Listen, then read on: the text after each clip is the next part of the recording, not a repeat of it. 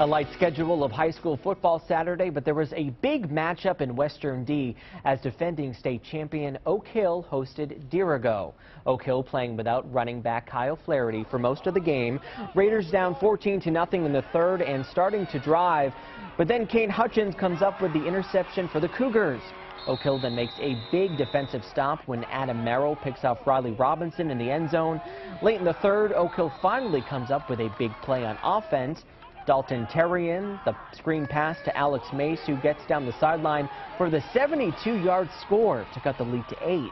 Oak Hill then driving for a tying score in the fourth quarter, but the Cougars' defense makes another big play. This time it's Gavin Arsenault with the interception, and Dirigo holds on for the 14-6 win.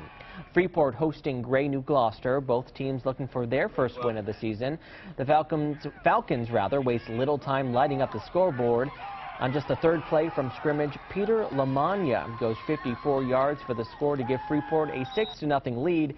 Then after Freeport recovers a fumble, they give the ball to Lamagna again, this time from 15 yards out as Freeport wins 32-14. Switching to girls soccer.